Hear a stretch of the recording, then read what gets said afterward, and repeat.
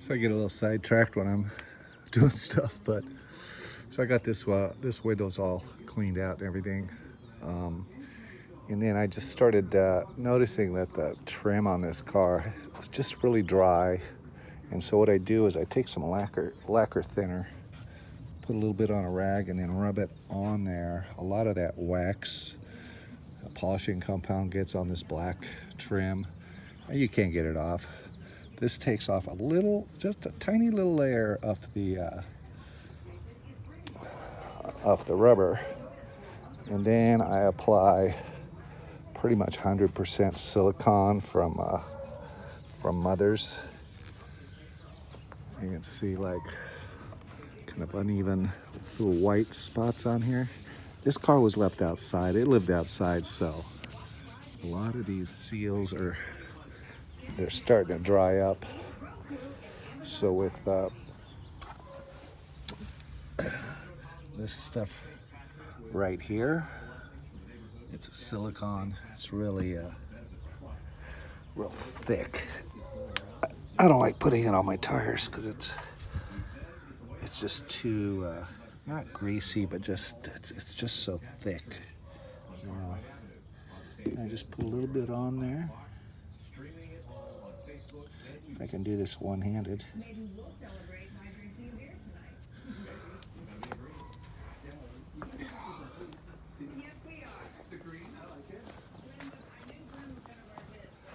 Then I'll just put it on.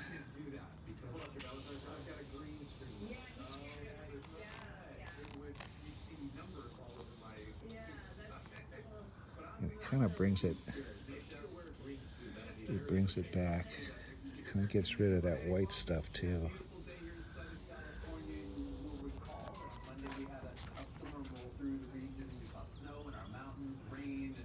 And it stays on there for a long time. Do this 3 or 4 times in the next 6 months when I wash it. And it'll bring this back because it's silicone. Looks so much better.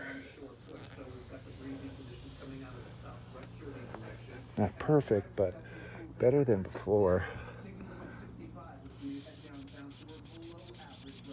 It gets rid of that. It gets rid of those white marks that wax leaves that you just cannot get off. I'm sure there's other methods you can use, but there. Slowly bringing it back.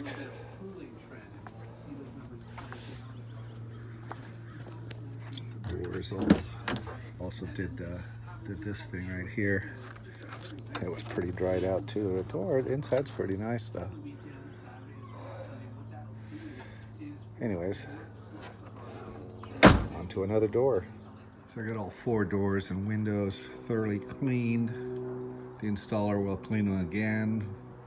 So should come out pretty good. Now the last window is that one there, and I have to take off that 3rd brake light.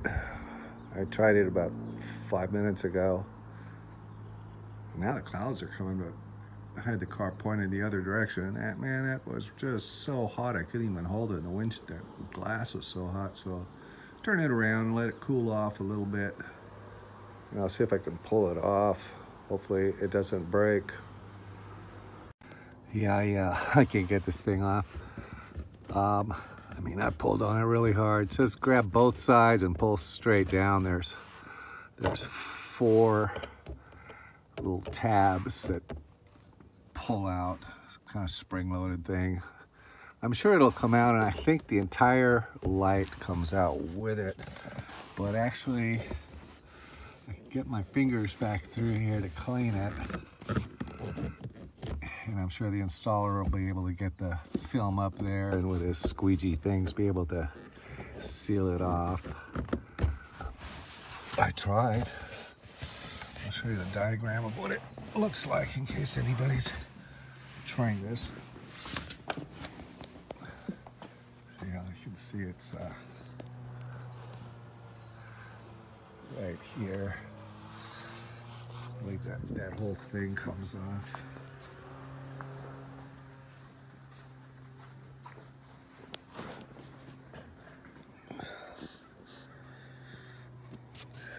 see it. There's a 1, 2, 3, 4, and it just says grasp the sides, pull firmly downward to disengage snaps from roof.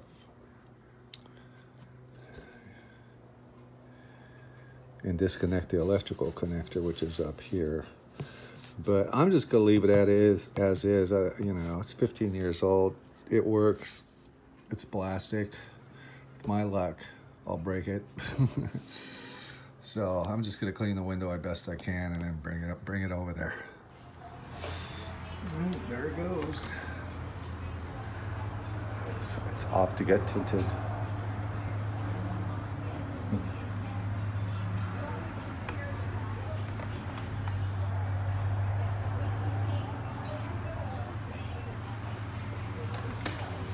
What I'm getting is 369. I'm getting the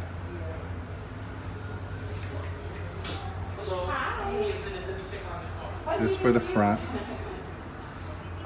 and that's for the rear. So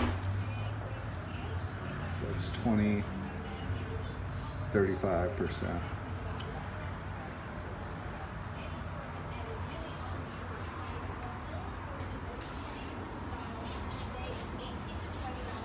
That's the cheap stuff.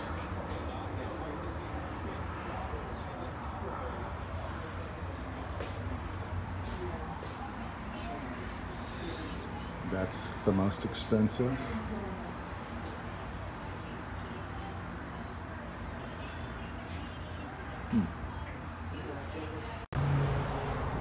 Well, here I am waiting between 2 and 4 hours.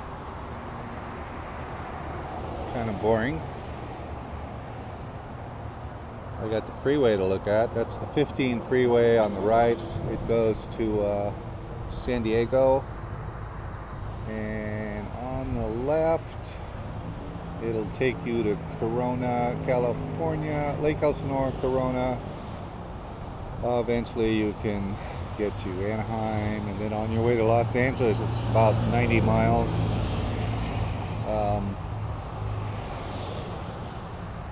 And here's where I'm at, right here. And you look around, most cars are tinted here because of the heat. Here comes a nice SL. Modern one, mine's old. I was thinking of maybe walking to McDonald's, but then I remembered you could only drive through. Right there.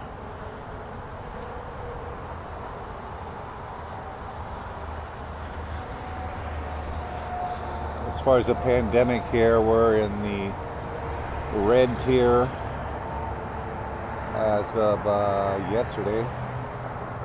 So they're starting to open things up, limited capacity, all that stuff. Anyways, I got another hour to go, hopefully. Hey, okay, so one thing that I did before all this tinting is I cleaned the channel that's right here on the inside where the glass is going to hit it.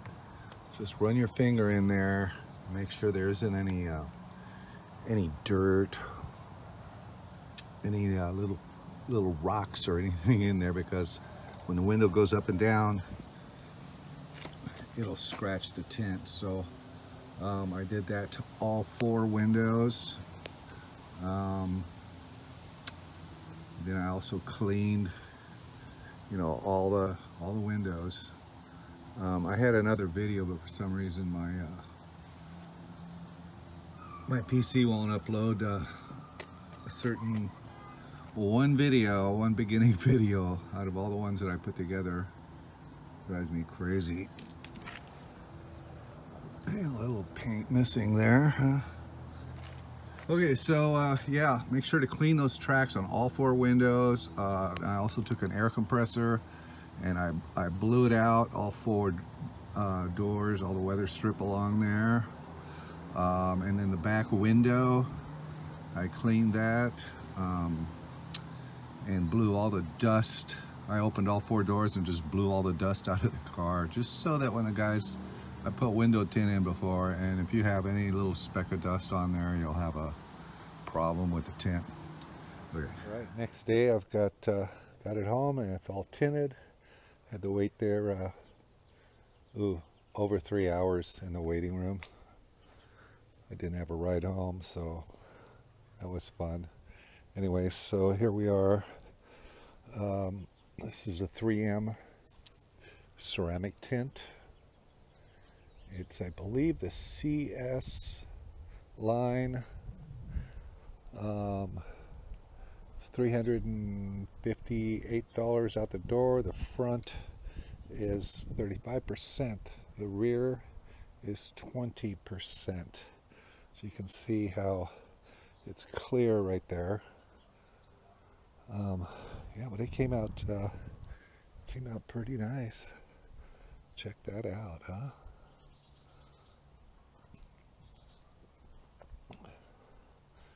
That is nice and dark. It repels, I think it's 51 or 57% of the heat, 99% of UV rays. Let's see what it looks like inside.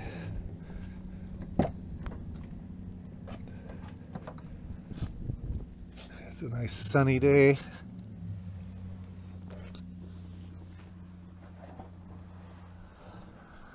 Oh yeah, it's looking pretty decent. You can see, let's see if we can,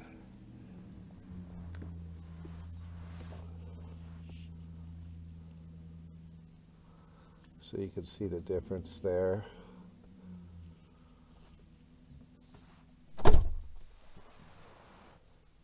Yeah.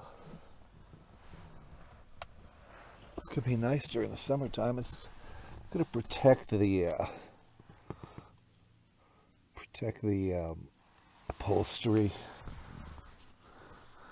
So yeah, it's a lot less cooler here. Before this thing was like red hot without this tint. Window's still warm. What else? I cannot roll the windows down for 3 to 5 days, they said, so I'm not going to drive the car for a while. I'll drive the minivan. I've got some projects around the yard. I got to use the minivan to haul stuff. They put a sticker right there. They told me not to use any ammonia-based products like Windex or any of that kind of stuff to clean the windows in the future.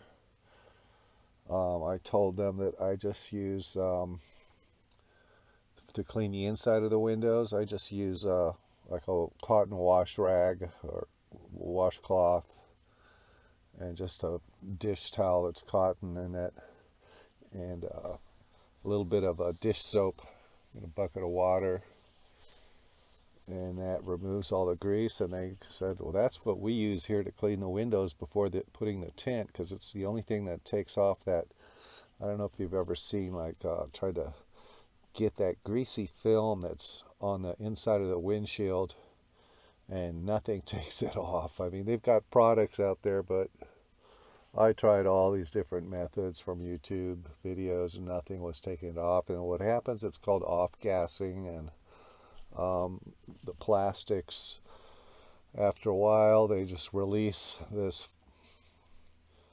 stuff. It's off-gassing, and it gets on your windshield, and you're just rubbing this nasty film around, and just water and like some Dawn dish soap. So that's what I do to all my windows when I clean them. I don't buy any more of that Windex stuff. It's just frustrating. I mean, it works on the outside, but for for this on all my cars, and that works really good. Anyways, so yeah, ceramic tint is the way to go. They have cheaper ones. They had a cheaper one. I think it was $2.49. It was a dyed tint, and it doesn't last as long. It can have issues. Then the step above this one was the crystalline, and it repels. God, I forget. I think it repels like 90% of the heat coming through the window, you know. But it was somewhere around $700. I just, you know, didn't want to pay that. They also offered to tint the front windshield with this clear film that repels all the heat, like 90% of the heat that hits your dashboard. I said, no, you know, not right now. I've got the sunshades I can put in there, but it would be nice to have that. But the only thing is you know, you're going to put a plastic film on your windshield. You know, 5 years down the road, you're going to have possible distortions of view. I just get, you know, glass. So one more thing is, see, that's a 35%. So you can really see outside from the from standing outside. It looks pretty darn dark. But in California, where I'm at, the law is to have I think it's 70%. So when you think about it, 70% is like the lightest that's allowed, or the darkest that's allowed. Limo tint is 5%. All right, that's like black. But I put 35%. I asked him, I go, what do most people use? You know, he showed me the 70% film, and I was like, really? And he said, most people just do 35 in the front and 20 in the rear. And I go, I've never been stopped for window tint. I've got window tint on pretty much all my cars. Got to be, you know, find out. Oh, great. So, darn it. Okay, so I've locked myself. I've locked myself into the damn back. The doors won't open. So, but you know what? There you go. Good thing I had the keys. God, can you imagine? I have to climb over the. Why is it not opening? Oh, well, that's kind of ridiculous. God, that is really weird. Is this door open? That door opens.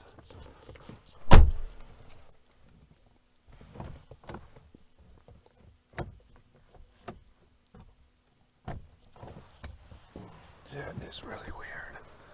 Okay. I'm not having a good day. This door opens. I don't know why that door won't open. I'll have to figure that out later.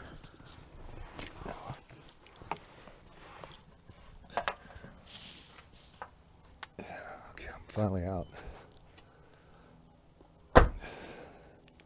I'm a pretty big guy. I'm like 6'3", 200 pounds, so it's a struggle getting out of back seats. Oh, so it's not completely closed. Weird. Yeah. All right. Well, that was fun. Anyways, I'm done with this project. Next project will be putting a rear view camera in on this thing. And I have to test. I want to see if these are even working. Last night when I put it in reverse, I didn't really see any light coming back here. I don't know if it's because of the tint, whatever, but didn't really light it up. I want to make sure those bulbs are not out, but that's where camera will be. Anyways, this is John, and I am ready for summer.